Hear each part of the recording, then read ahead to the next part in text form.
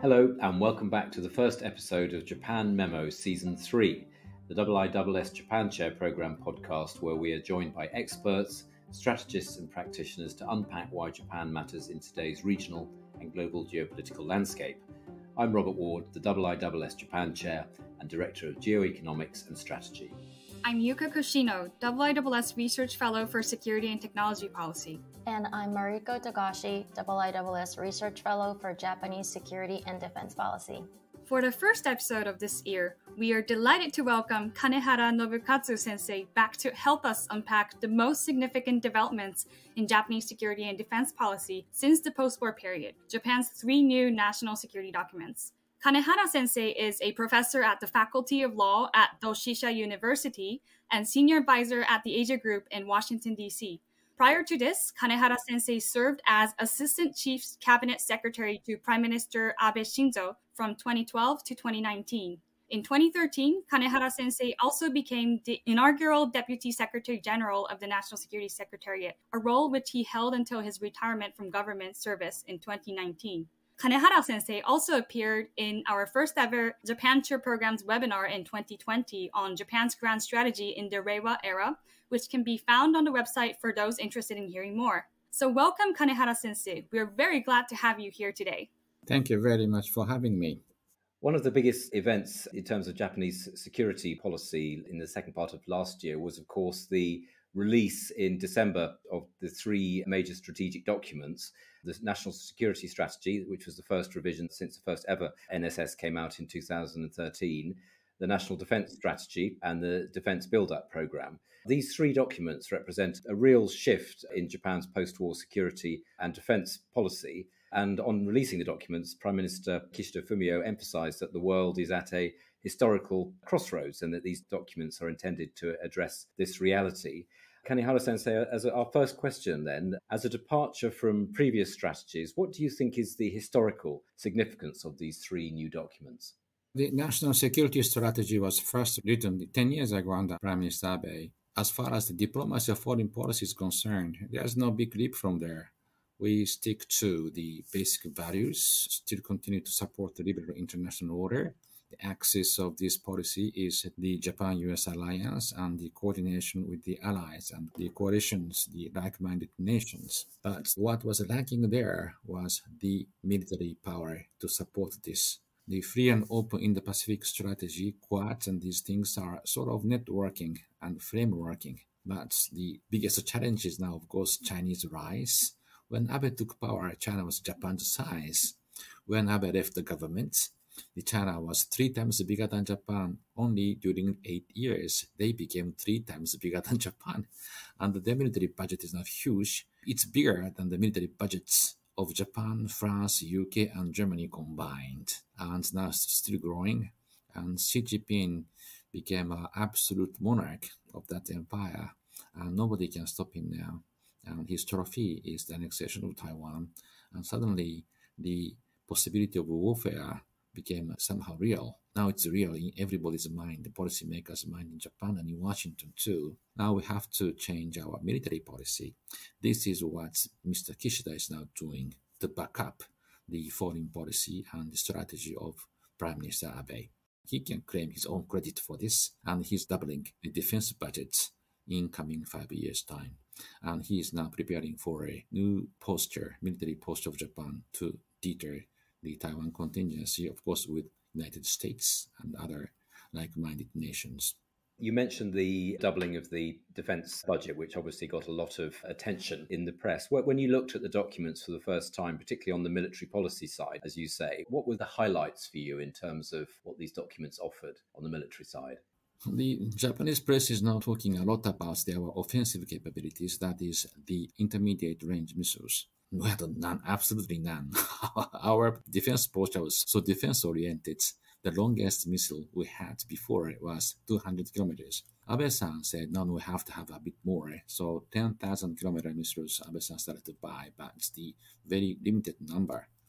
But to deter any aggressors, the 5 or 10 missiles are not at all enough. We have to have a massive arsenal of intermediate range missiles. Outside Japan, Taiwan, Korea, our friends, and not very friendly nations like North Korea, And China have a huge amount of intermediate range missiles that can reach Japan, Korea, Guam, and Taiwan.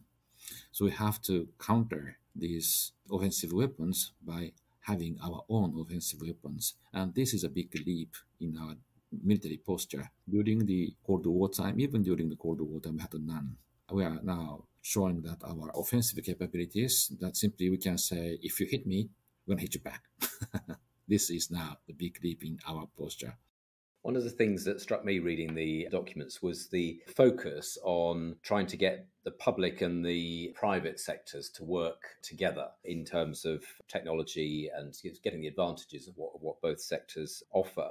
As you and I and Yuka have discussed in the past, Japan has a difficulty with civil-military divide. Do you think that this document is a step forward in trying to address that divide? And where do you think we are in terms of what the government needs to do to further narrow that gap? It's a heavy weightlifting, I have to say. Japan is like a Germany, we're a defeated nation. And from the other sectors, the military, all the military elements were eliminated, in particular in academia. And they are strongly pacifists and very much leftists during the Cold War. They refused to cooperate with the Defense Ministry and Pentagon. As far as national security is concerned, they say we don't cooperate with the government. That's a very strong position. And now governments are trying to persuade them, no, you have to work for the governments. They take 4 trillion yen. It's almost 80% of the previous national defense budget. And they say we don't contribute to national defense. So I say, excuse me, somebody can do that. In any nations, the national security is strongly combined with the top-notch science and technology. And we are trying to persuade them. Kishida-san prepared 500 billion yen for 2 years just to persuade the scientists and professors in the universities. But I have to say, the 75 years of pacifism and the refusal to cooperate for national security, it's not easy to engage these professors, but we are now trying to do that. What do you think were the main triggers for the shift in the mentality towards Japan's defense posture? The last 10 years, we saw China became 3 times bigger than suddenly. Amazing, isn't it? When Abe-san took power, China was our size. We didn't fear them because we are with the Americans in alliance. We have many friends in Europe and in Asia. And China cannot cause a big trouble. But now they are 3 times bigger than Japan. They're 75% of the US economic size. Their military budget is 5 times bigger than Japan. Japan's military budget is as big as France or UK. So it's a huge military forces and economic entities, China. And they can push their way forward as they wish. Nobody can stop them now in one stroke. So now we have to craft a good strategy backed up by the military capabilities. Otherwise, China can have their own way. Mr. Xi Jinping is a bit different from the previous leaders. He's a bit narrow, and he is targeting at Taiwan directly, and we have to be very careful. And what about the fallout from Russia's invasion of Ukraine? Do you think that had an impact in further shaping policy in Japan? Japan is, as I said, like Germany, the pacifism after the war is very strong in this nation, but they saw that the leaders of some nations can make a big mistake, stupid ones, and slaughtering people, the innocent people. And we see that the images every day on TV, that has a deep impact upon Japanese public opinion. This can happen to us too. Mr. Putin's failure is the characteristic of the dictatorship. Nobody can say no to the leader. If the dictator serves as a leader for 20 years, nobody can say no to him. When he comes up with some illusion, the dream, I had a good dream, I will have to invade there, and nobody can stop him. And this happened in reality in Ukraine, and the people are dying there because of that. And if Xi Jinping can serve 10 more years, he is late 70s, and he might make the same mistake like Putin. So we have to be prepared. There's no break to be put upon the absolute leader in the dictatorship. Thank you, Kanehara-sensei. And I think you've already touched on Japan possessing and developing interrange missiles, possessing more offensive side of capabilities might be a highlight from these documents. One of the largest changes in the national security strategy is Japan's policy to acquire counterstrike capabilities. The debate of this topic has been there for many decades, since mid-1950s, actually. Could you give us your sense on why the government decided to change the policy now? And the second question would be, what does this mean for Japan and the region's deterrence capabilities? I was the proponent of having the counteroffensive capabilities. We worked on that for 10 years, and Abe-san gave us the green light. So we started to acquire Jason missile.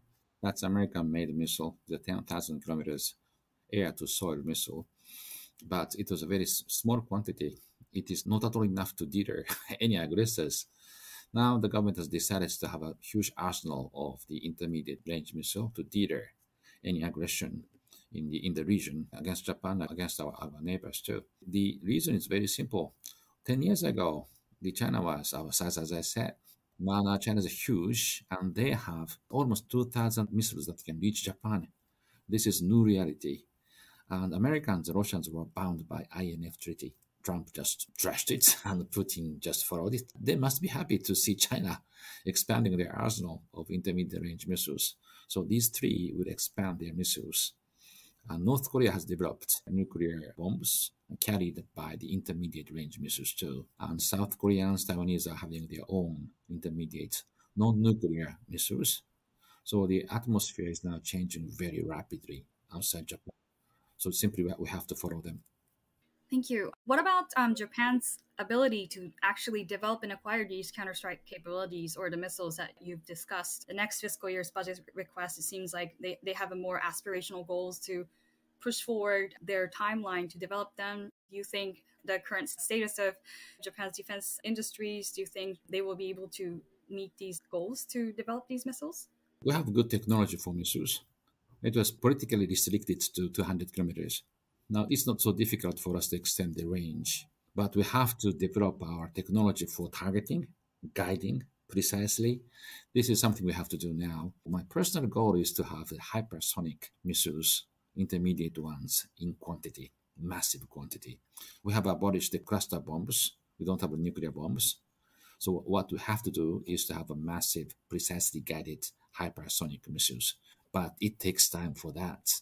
Not hypersonic ones are easier, but even for that, it takes time. So meantime, we have to introduce maybe American Tomahawks and these things to fill the gap. Thank you very much for adding that very important point around hypersonics and procuring U.S. Tomahawks as well for the early phase. Maybe one more last question for me around defense. In that three documents, it includes Japan's first ever post-war national defense strategy, or the NDS, modeled on the U.S. document of the same nature. How do you assess Japan's first national defense strategy and its effectiveness as a warfighting strategy? The National Defense Program outline, the previous documents, we changed the name. The previous documents, National Defense Program outline, was a stupid paper. It was written in 1965, 1976. The purpose was to put a ceiling upon the expansion of our military capabilities. It was done by Prime Minister Abe. Absolutely no sense of strategy there. We put the ceiling on that in this way. We are a pacifist nation. And the reasoning for that, putting the ceiling upon our military forces, was that we cannot create a vacuum in the region. If Japan becomes a vacuum of power, we can invite warfare in the region. So we cannot destabilize the region. So we have the bare minimum military forces. That was the strategy. And this is stupid. We have to prepare for the enemies, right? Enemies can vary from Soviet Union to Russia to North Korea to China to everybody to anybody else. So you have to change your posture in accordance with your possible enemies. Prime Minister Abe said we have no enemies. We have to be content with the bare minimum military forces. That's our fate. That's our pacifism. Now we completely abandon this idea because we have to be prepared for the scenario-based threat. And the most fearful one is the invasion of Taiwan by China. If that happens, Americans will go in. If they go in, they pat our shoulders. Please come together with us. And we'll be there. In 1960, when we revised the security treaty with Americans, we surrendered our defense obligations of Taiwan Islands over Americans, and they took over. But they said the Americans must be able to use bases in Japan. We said, that's right, you can do that. We gradually increased our responsibility to help them in the logistic operations in 1999 by Prime Minister Obuchi.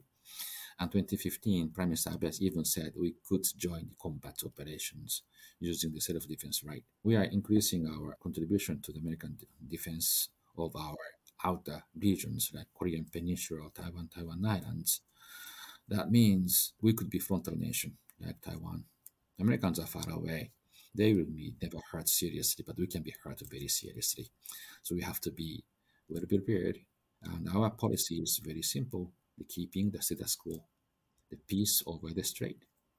Shifting the topic a little from defense capability to a broader security strategy, Japan's new security strategy also expands the scope of national security to include economic security as part of the strategy, which isn't only about the economic security section, but is actually ingrained in the whole document. Do you believe this shift is critical in creating a holistic security strategy?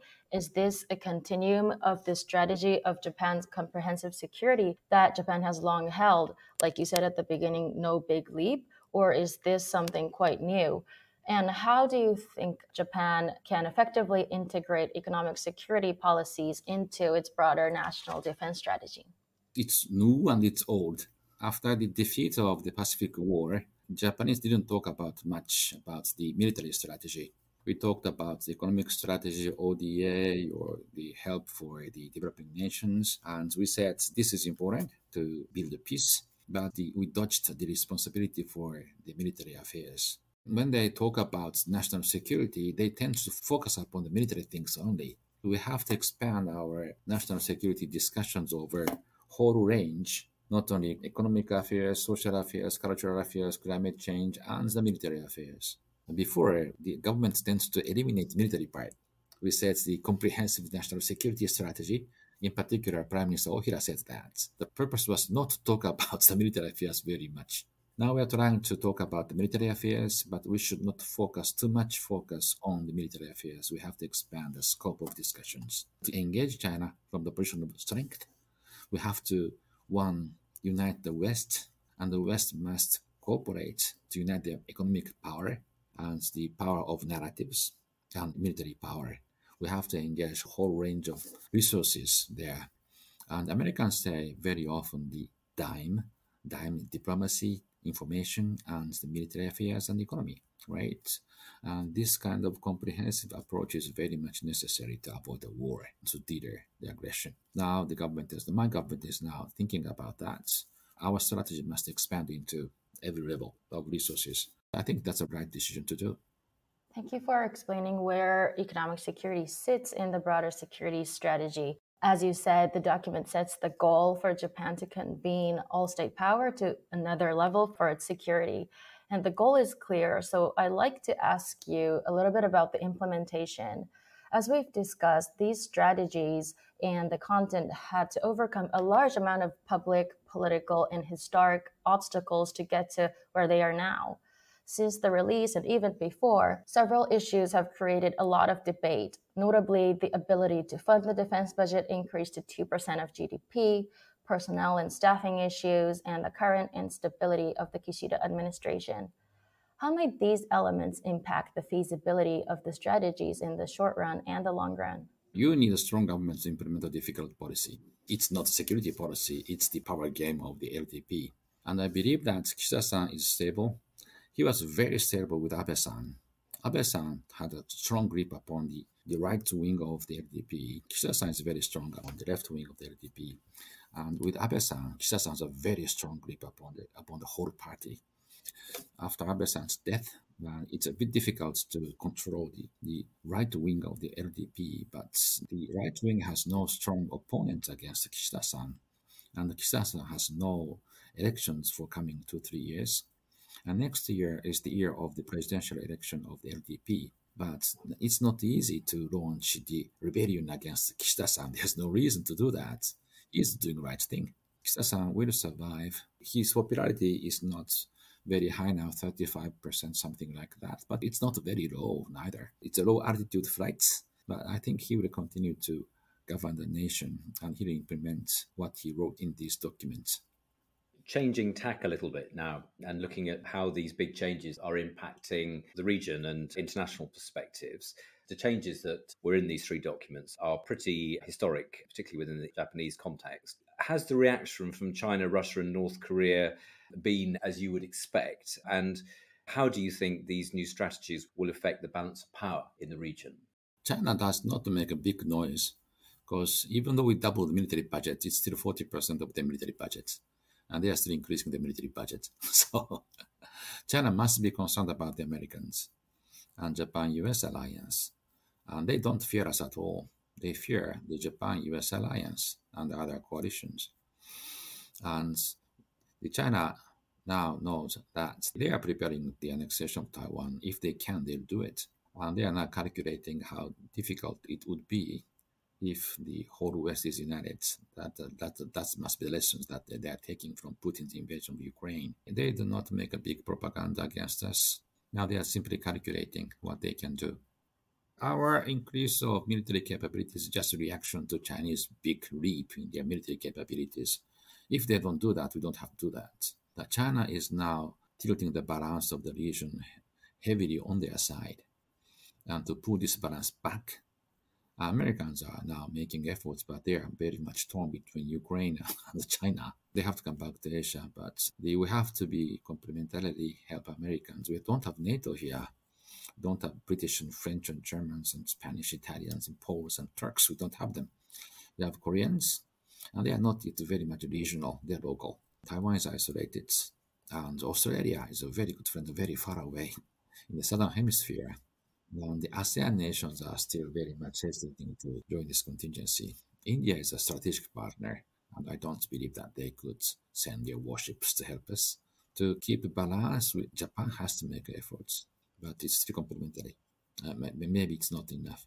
I have a question on how the U.S. views the three documents. The documents were a result of close coordination and in consultation with the U.S., Japan's only ally, and also Japan's acquisition of counterstrike capabilities could change the nature of U.S.-Japan defense cooperation under the U.S.-Japan Security Alliance. How do you think U.S. government perceive these strategies, and how do you think the relationship between Washington and Tokyo will change after the three documents will be implemented? Well, U.S. is happy, simply because they feel tired of being a policeman of the world affairs.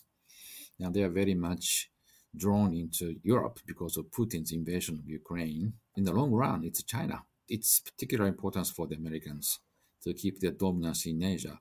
Asia is the driving force of the world economy in this century. They cannot lose their hegemony in Asia. The friends are Japanese and Koreans and Taiwanese and Australians and some ASEAN nations. It's not at all as strong as NATO or EU in Europe. Korea is now expanding their military budget. They are becoming a military power. But their view is not yet very much global, neither regional. Americans want to engage Koreans. Japan is engaged in the world's strategic perspective, but our military efforts were not very much impressive, right?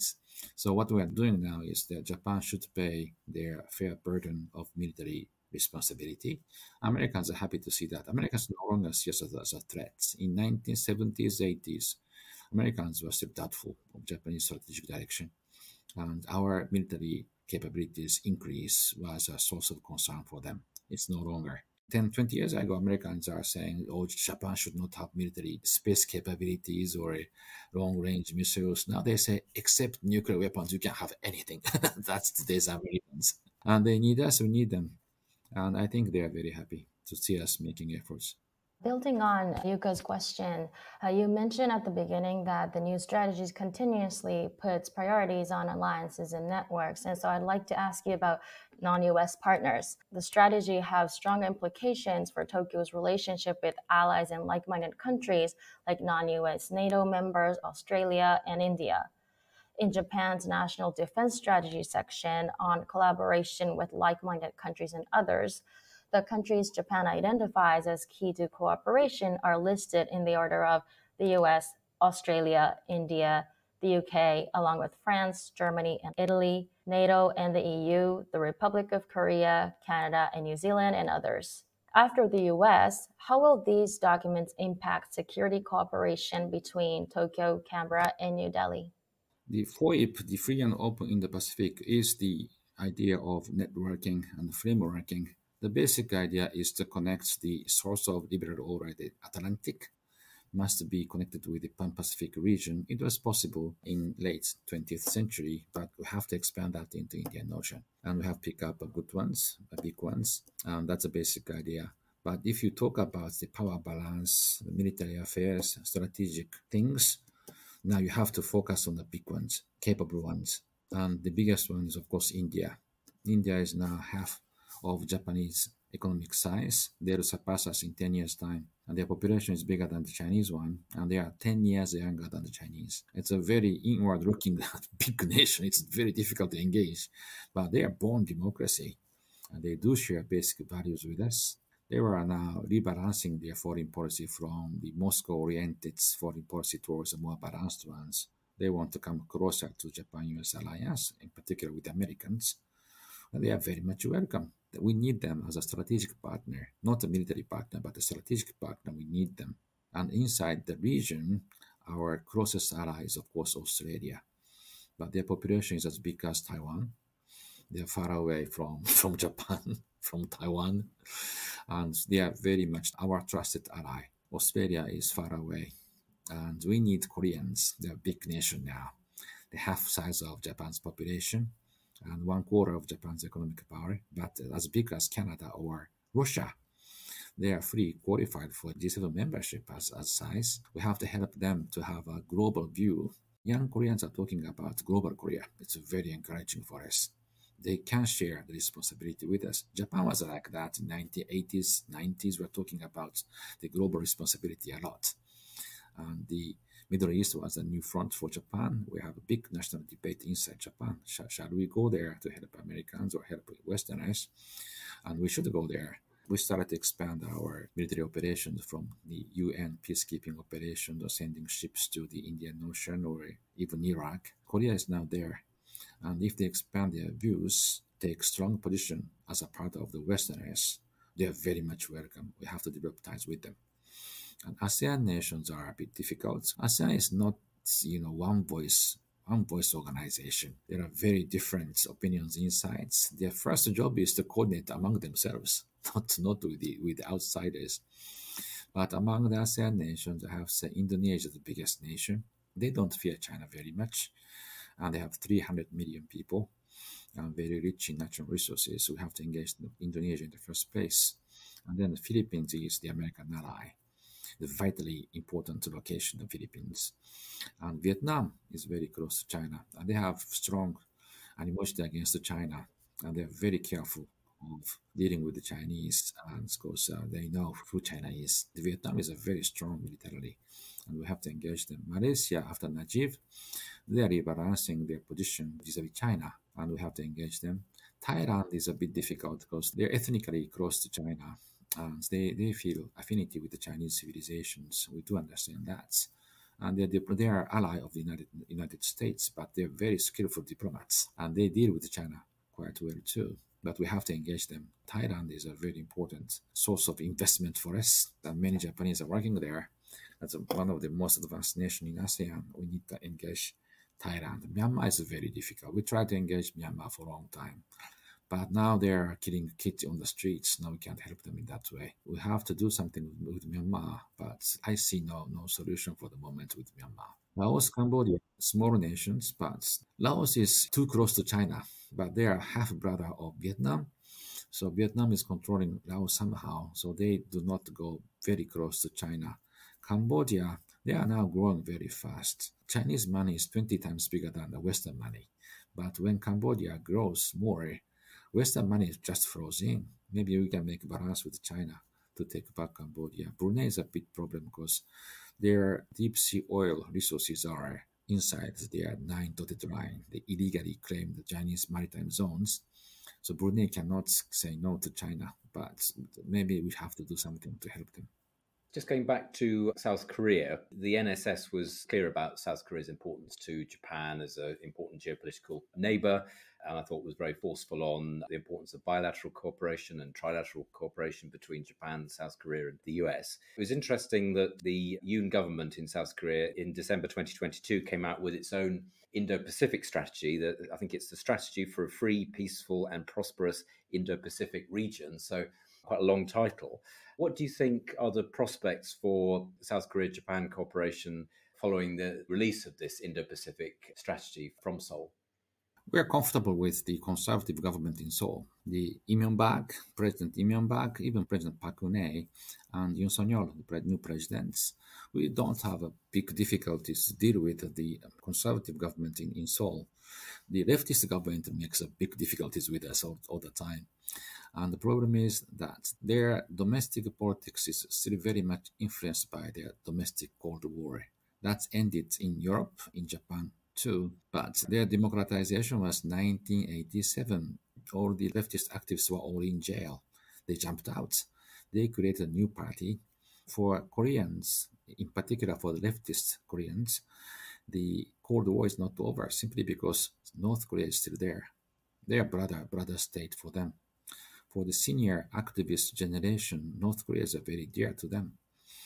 And so that's the reason why their strategic direction flips-flops 180 degrees from leftist governments to conservative governments. That makes it very difficult for us to have a stable strategic cooperation with them. With Yoon Suk-yeol, it's okay. We can help them. My hope is new Koreans, young Koreans are very different from this ideological generation. They are very much realistic, optimistic, and they want to share the global responsibility as a global power.